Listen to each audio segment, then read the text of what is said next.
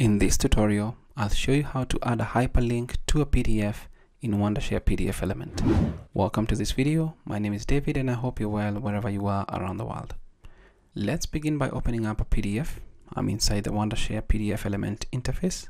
So I'll click on Open PDF and then I'll click on the PDF that I want to add a hyperlink to some text or object to. So I'll just click on Open. And these are a particular PDF that we want to add a hyperlink to. Now, hyperlink is more or less a link that when somebody clicks it, it takes them to maybe a different page or a destination, etc. So let's go to Edit and then click on Add Link. You can add a link to an object, a text, etc. So let's click on Add Link and then we can just select this particular word. Once we do that, you'll see different options from the dialog box.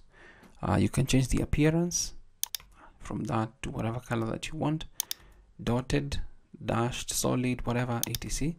You can actually invert the colors, visible rectangle, and then there are a couple of options. Now, the number one is where do you want that particular person to jump once they click on that particular page? Maybe you want them to navigate. You can do that. You can make them open a web page URL. So you can paste in a website URL here, or you can open a file, maybe on a particular computer or anything of that sort.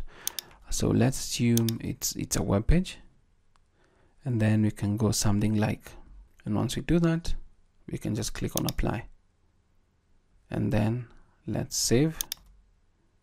So when you hover over this section, you'll see Open Link, and then this link should take you to the particular website that's available.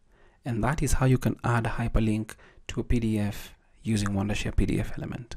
Thanks for watching.